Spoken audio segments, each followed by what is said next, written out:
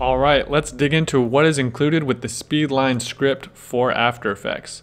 As you could probably tell by the intro video, this script allows you to attach several strokes to a moving object along its motion path. And we have control over the length of the strokes and the offset from the moving object.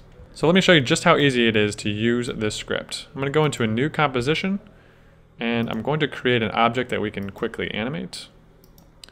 Now it's important to note where the anchor point is located on your object because that is where the strokes are going to be connected to it, and that is where the starting point will be based from. So I'm going to go ahead and just do a simple animation path here for this object, and I'll skip ahead for your sake. Okay, so now we have a simple motion path that the square is moving along. So now let's go ahead and select the layer and go over to the script UI panel. As you can see, we have control over the number of lines we add, the spacing between those lines, and the thickness of those lines. Even though we'll be able to edit this within the shape layer itself, this just gives you an easy way to start off from a point you're comfortable with.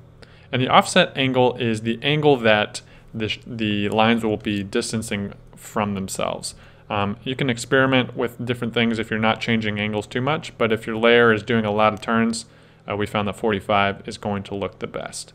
So once you're ready, just go ahead and click Create Speed Lines with your layer selected. And you'll see now we have 3 lines coming off of the object, and it follows it perfectly.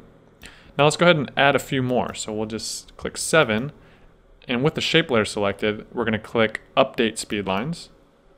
And now you'll see we've added in some new strokes, but now that we're filling in space, maybe we want a few more pixels of separation between them.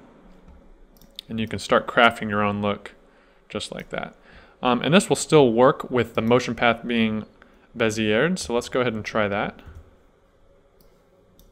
I'm going to right click the keyframe interpolation. Let's make it continuous Bezier.